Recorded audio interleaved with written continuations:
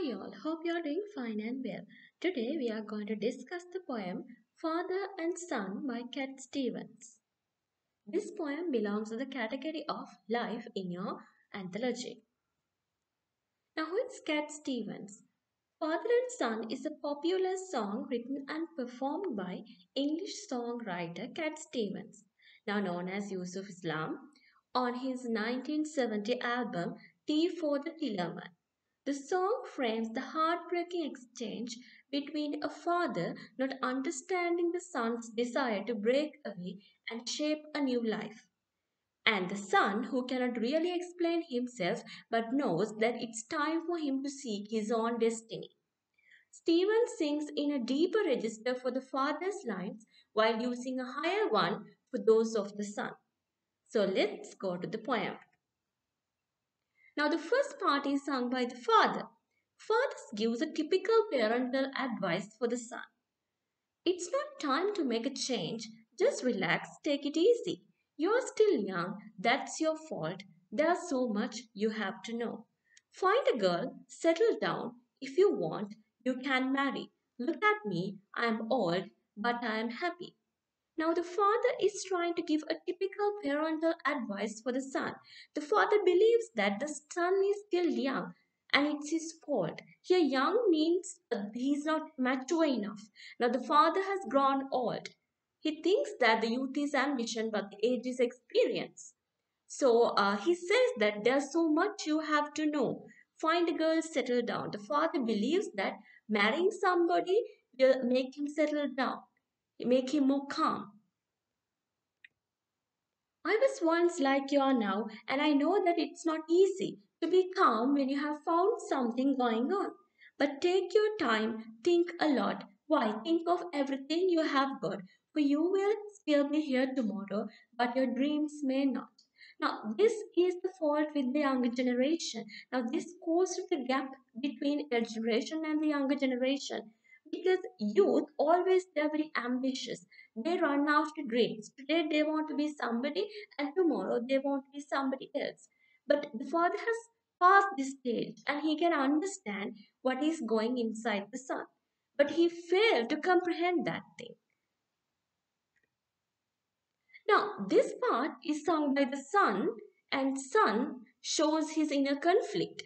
How can I try to explain? Because when I do, he turns away again.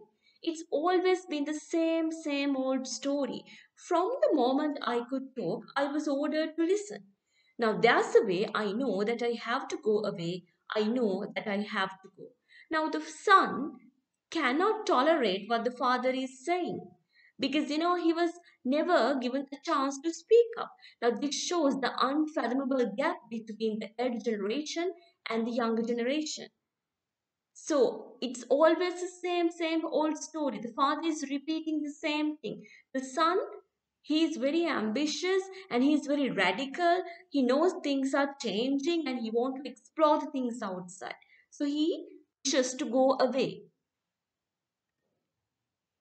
Now, father is again giving the same advice. It's not time to make a change. Just sit down and take it slowly. You're still young, that's your fault. There's so much you have to go through. Find a girl, settle down. If you want, you can marry. Look at me, I am old, but I am happy. Now, he says that he's old, but he's contented with his life. He's happy with what he has got.